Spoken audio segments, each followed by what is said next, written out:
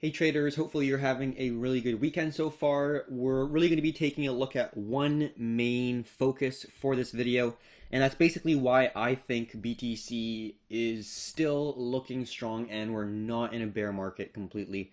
Obviously, this long-term chart looking at the 2-day is a very obvious head and shoulders. If you've been in the crypto market for a hot minute, you know that everyone's talking about those head and shoulders. I'm not exactly sure the percentage, but I would say more than 50% of people are looking either to reduce their position in their overall exposure within the crypto market or even potentially short the crypto market in the short term because of this reversal pattern. I personally think that we are not coming to an end of this bull cycle.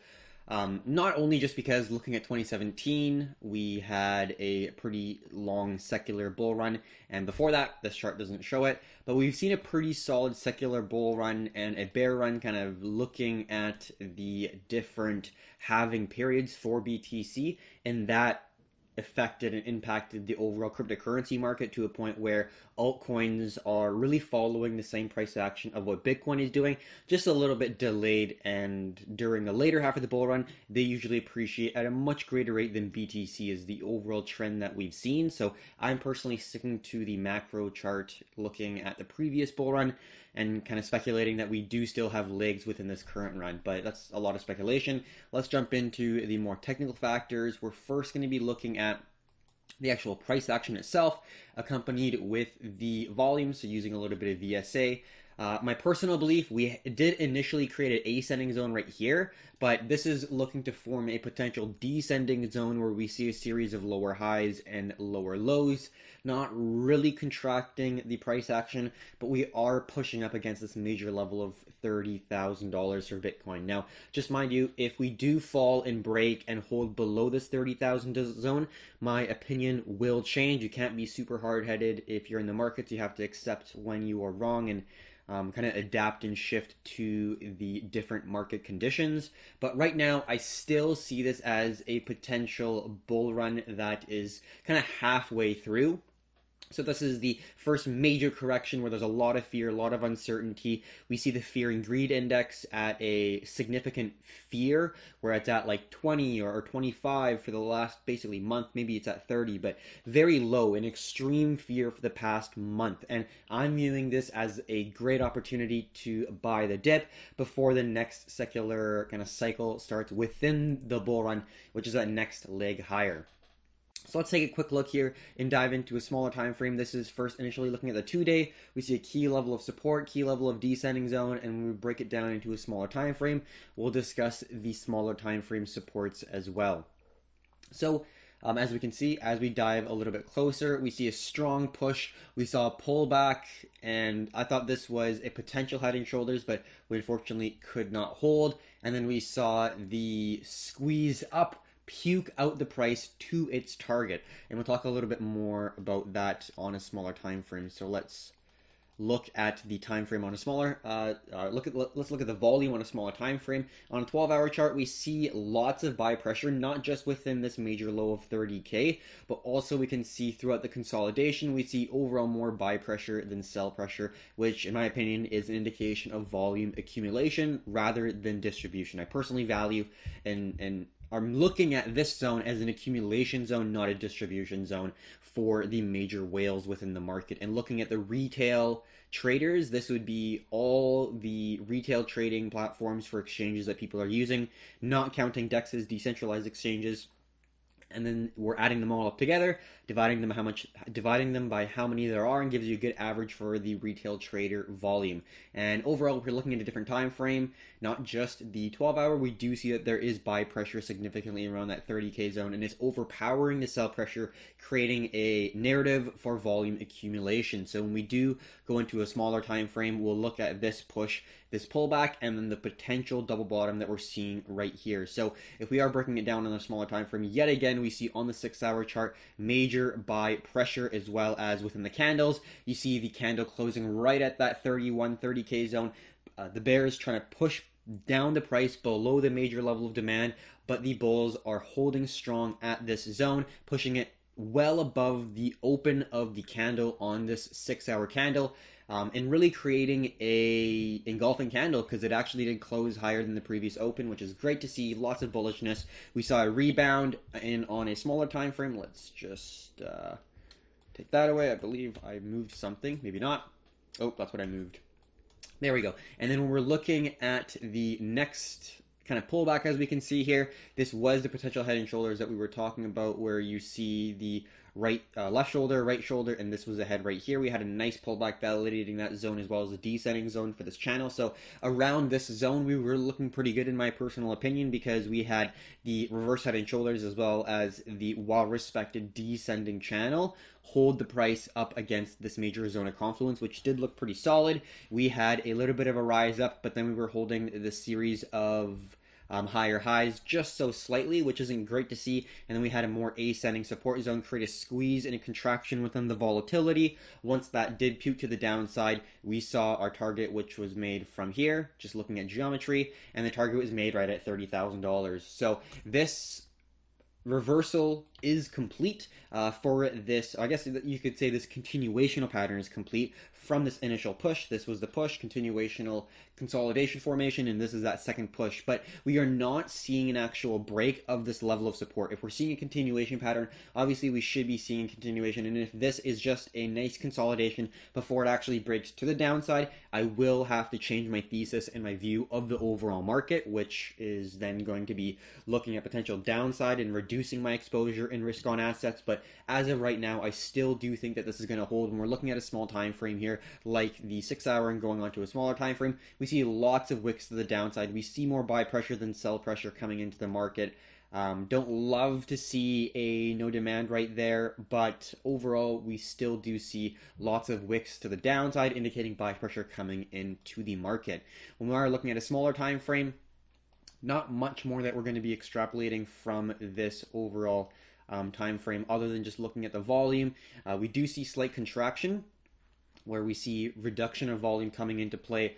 It would be nice, in my opinion, to see, let's get our brush right here, this zone break. You kind of see a head and shoulders right there. That would be a great confirmation for us to potentially look for a higher or lower high, I guess you could say, on a larger time frame, where you see this zone right here.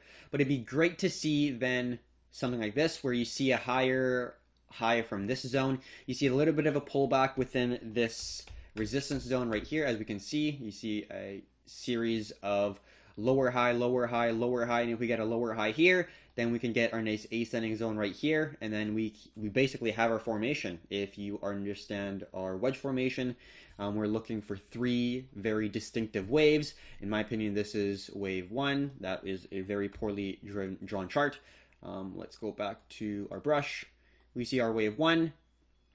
This would be our wave 2, and then a slight wave 3. Doesn't have to be very significant of a pullback, and then we get the initiation for the momentum and the shift in trend. So I think there's a little bit of consolidation to be had here, but it does still look like this 30K zone is going to hold. There was a lot of hesitation initially when we were around this zone, but it did break up. Great to see a continuational ascending wedge formation to the downside. Wasn't great to see, but we are holding this 30K zone very well, just like we did during the middle of June there, not too long ago. So when we're looking at a larger time frame, I do think that this is going to hold. We'll take a look at some other indicators that suggest this being an accumulation zone as well. And then looking on our larger time frame, we do see this larger, I guess you could say, bull flag when you are looking at a very large time frame form right here, where it's potentially creating a bull flag and slowly consolidating, not to the previous high of 19K. In my opinion, I don't think we're going to go there, but we're creating a nice bullish flag before the next continuational push is my overall bias. So I do think that this is going to hold lots of confluence here, and that's my speculation, as well as looking at the broader market. Risk on assets are doing well, S&P is doing well, stocks in general are doing well, indicating risk on exposure is still present, and appetite for risk is present, and I would say Bitcoin is included in that as well. So now we're going to go on to a different chart. That's kind of breaking it down from a large time frame into a small time frame, trying to understand what the price action is indicating and what the technicals are showing, along with the volume there. So that's going to be my view on the BTC chart. Let's just go to a smaller time frame, like the 2-hour, and we have a good understanding of where we're currently at right now. Next chart we're going to be looking at is the hash rate. We have seen a significant dip in the hash rate, and there's been a discussion of like what came first, the chicken or the egg. Hash rate fluctuations impacting the price of Bitcoin, or the Bitcoin price impacting the hash rate. Many of you know there has been an exodus for miners in China, so that makes sense that there is a decrease in the overall hash rate. I don't think necessarily it's a bad thing because there's more decentralization. More miners are moving out of China that is very centralized and going elsewhere, maybe somewhere in the US. That would be an overall positive sentiment in my view, at least. But something to keep in mind, we did see an uptick here. I think there's going to be a little bit more confidence and conviction for the increase in the hash rate once this passes the moving average right here. Not saying that's like the definitive move, but usually when we do see a cross in that, we kind of shift in trend. And as we can see in the previous past of the hash rate decreases, that is usually the case. They're not very long dips. And if we take kind of a look at the worst of the worst, this major bearish push that we had from around 61-ish, 62 all the way to 32, we saw a pretty significant dip in the hash rate, as we can see. But once we started to see the increase in hash rate, we started to see a recovery in the BTC markets as well. So we do see a slight potential where we see a lower high form. We stopped dipping. But I think there's some consolidation to be had before we actually start to see that confirmation and hash rate increasing. But it does look promising in my view. Hash rate isn't everything though. We can see the hash rate dipped during the October 2020 time when we were calling the bull run initiation. And yeah, hash rate was dipping. So it's not like a direct correlation or anything, but we have seen a significant reduction in the hash rate. And I think once the miners are kind of established in their new locations and new miners coming in because of the reduction of the hash rate, making it cheaper to mine BTC and making it more lucrative, it's really going to fill the gaps and the hash rate will increase, and that will create a more positive sentiment for the overall market, which then will create more capital inflows into BTC, and that will make a more positive impact for altcoins as well. So that's going to be the overall analysis on the hash rate. We don't really go into a smaller time frame because it doesn't really matter too much. This is a more of a macro view in my personal opinion, or macro indicator, I should say. So that's going to be the two different indicators that we're going to look on this one. And the final indicator that we're going to be looking at, somewhat of an indicator, is going to be the Bitcoin commitment of traders, which is COT in short. And this is BTC COT right there. And what this indicates, we can even take a look at the inputs or the settings. We can see institutional traders in terms of net inflows, outflows. We see the moving average. Don't really like looking at those too often. We see professional traders, and we even see retail. I would rather view the Bitcoin volume indicator that we've created internally at Performante, but you do have that option there as well to select. But the two main focuses for this chart is going to be the percent open interest held by largest 4 longs. So the open interest in the largest 4 institutions are usually miners, and then the shorts as well. So basically the long and shorts of the whales. And we're going to be looking at two different items within the indicator. The first one is just how much selling, how much shorts are currently open. That gives you a good indication of potential times where you should be worrying a little bit. And then we see the times where there is a reduction in the difference between the shorts and longs. And these have proven to be pretty lucrative opportunities because you see a reduction in the shorts and you see an increase in the longs. In institutional buyers and sellers, not the retail, not the hype or euphoria or the sentiment. This is real numbers coming from the CME, the futures contracts for Bitcoin. So we can see out of the 4 largest buyers and sellers, in the previous history, we've seen a decrease in sellers and increasing buying overall in March. We saw a nice big pump, very distinct during the December 2019 pump.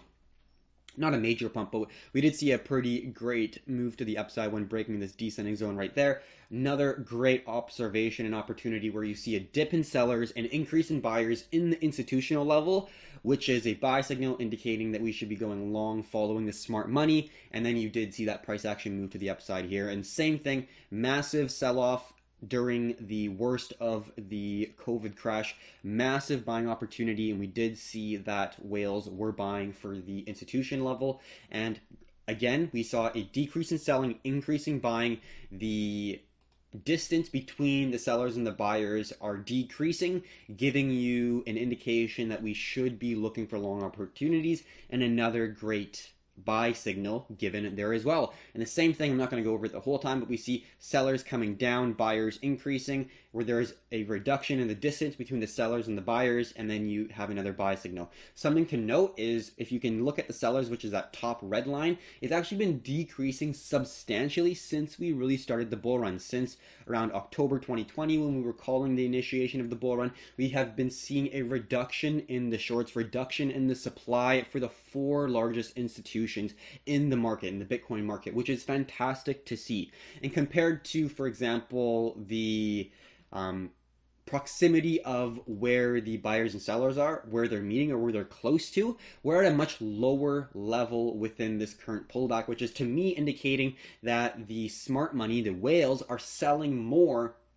than they were initially, or selling less, than initially, because they are holding for the longer term. They are selling less now than they were in July 2020 or March 2020. They're selling less, and they're slowly buying more. In my opinion, this is a great opportunity when you're looking at the smart money data, because if there's less selling going on, they are speculating in the future that there is going to be appreciation in whatever they're holding. In this case, this is Bitcoin. And at a later point in time, we will see increasing in selling, like we saw in the summer of 2019, where we see massive outflows, lots of dumping of BTC onto the markets, and then you saw consolidation for like a year and a half, 2 years. So we can see that smart money has been right, and they're not going to be right every single time, but to me, another indication that this is the bottom and we are kind of close to that final accumulation zone before we take that next leg higher, is because we see smart money decreasing the amount of selling that's occurring and overall increasing the amount of buying, which is creating another signal where there is a, compared to history, a very limited and short distance between the sellers and buyers, which is a great opportunity if you're looking at potential buy opportunities from smart money. So that's going to be my overall bias for why I think BTC is going to be holding this 30K zone or very close to it. If it does break, I don't expect it to be a very long, drawn-out consolidation to the downside. I expect it to be a quick move to the downside. A lot of people are going to get liquidated because they have stop losses. They may have leveraged longs that they've placed during this consolidation. Maybe even like a 2-3x, you will get liquidated with not much price movement if we are going to see something that is as scary as like what Michael Burry is talking about, or some other bears within the market. So hopefully this has given you some light on, if you are a bear, the other side, the opposing side for your trade. Basically, if you're short, I'm a buyer, I'm opposing your overall bias. So that's my reasoning for why I think the continuation will keep on trend, in my personal opinion. I do not think that we're in a completely new trend. This is a bear market.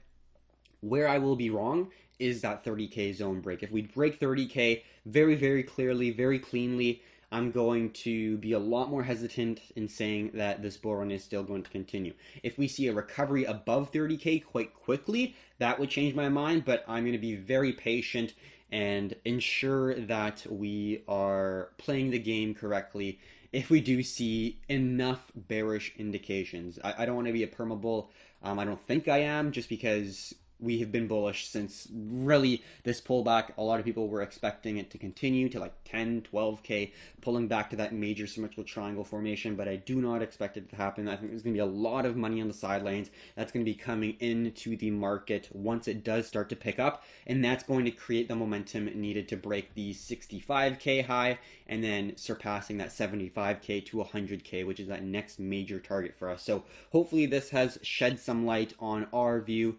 Hopefully, if you do have like a negative or a bearish viewpoint, I guess, on crypto, Please drop in the comments. I do love reading them and understanding how people are viewing the market, because it gives me a good pulse on what's going on, and I'm pretty open-minded as to different trading ideas or methods or systems that allow you to see the market differently than I do. So thank you very much. If you do find this useful, educational, entertaining, anything like that, it would be greatly appreciated if we do get a thumbs up, and if you do subscribe, we know that we should continue to make videos like this. So hopefully you enjoyed this short and sweet recording of why we think that the BTC bull run is not over, and why we think that this bearish correction within the longer term bull run is almost at completion, mainly weighing on the commitment of traders and looking at the longer term time frame.